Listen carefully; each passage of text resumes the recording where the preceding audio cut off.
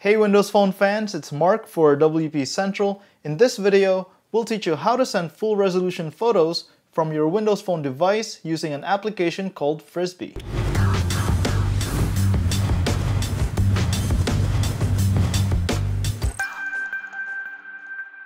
Frisbee is intended to be a mobile sharing app for your Windows Phone 8 device that lets you discover other members nearby and share photos to the network. It was announced for Windows Phone at Nokia World and is also available on other major app stores. Frisbee gives you an option to send high-resolution photos, so we'll be using this app to send those high-resolution photos to ourselves or other people through email. When you open the app for the first time, it asks for your email address. Don't type your primary account. We'll explain in a bit. Photos from your camera roll are shown by default.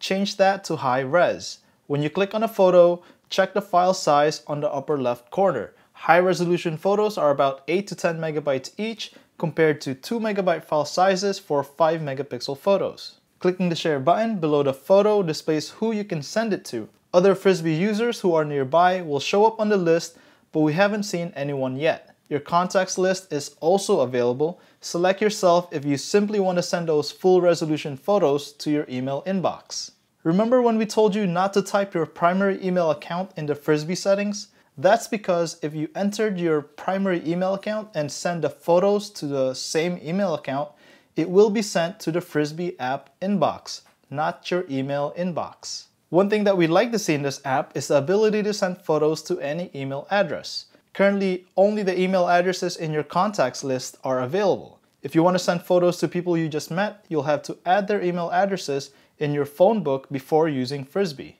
Once your photos and contacts are selected, click the send button at the bottom. You can also use a flick gesture like throwing a Frisbee to do the same thing. The email that Frisbee sends has a thumbnail attachment for preview and a link to download the photos. They also include a note saying the files will be available for download for 3 days. So that's it. That's how you send full resolution photos from your Windows Phone devices.